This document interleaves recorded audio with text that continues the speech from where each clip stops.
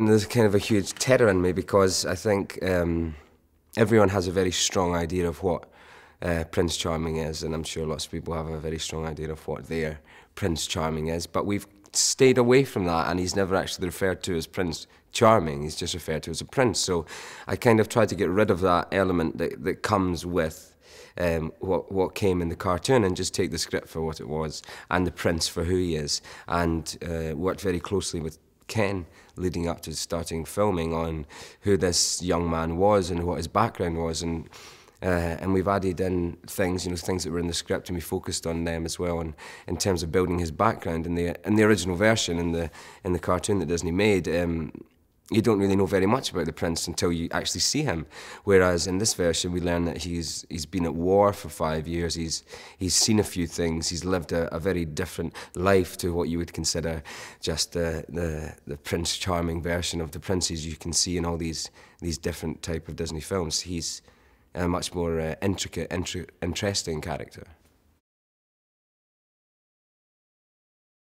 I love working with Ken. I've loved working with Ken since the first rehearsal I had with him, when I realised that this wasn't going to be a kind of straightforward telling of a story that everyone knows, that we were all going to have to dive in and create characters from scratch that were different and never been understood properly before. And I've had a really amazing time working with Ken, from the books that he gives me to read, from the questions he asks me about this young prince, things that I've not thought about, or things that surprise me, or things that I can gush to him about. Oh, this is exactly how the prince feels. Or he'll ask me something, I go, I have no idea what the answer to that question is. I'll have to go away and think about that. So Ken challenges me as an actor every day, and challenges the way I'll play a scene, and we'll have really great discussions about what's going on and what people's motives are, and also what kind of character the prince is. That it's not as straightforward as playing a scene with what needs to happen, but playing a scene with this element of a character who's very alien from me. And Ken's been great at diving into and exploring that with me. The first time I walked into the ballroom set was amazing. A lot of these movies, they use CGI to make these kind of magical worlds, but with Cinderella, we'd actually built these magical places, this ballroom that was the size of a football field, filled with hundreds of supporting actors in amazing, colourful costumes, and these chandeliers with real candles on them, so it really felt like a fairy tale come alive.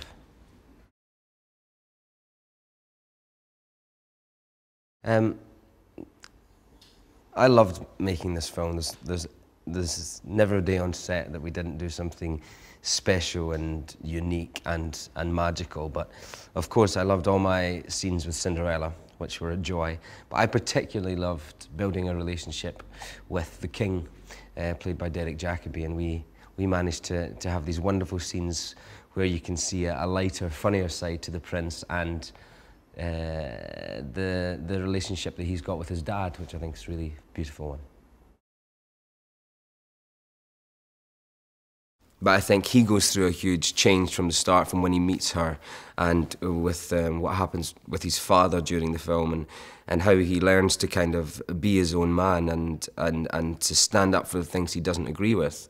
And then you have this amazing character of Cinderella, who is faced with such huge challenges, and how she deals with them with humility and kindness, and it's something that I think's just amazing human quality. And I think you take these two characters and you take the best qualities that are within them, and over the course of the film you see those qualities be pushed and tested, and actually the connection they have with each other, even though they're far apart, brings those best qualities out and brings them to the points that they need to get to be together in order to have that union that gives such strength to what this love story is about. Love, and it is about two people and about what they would do for each other and what factors change them and make them into the people that they become at the end of the film.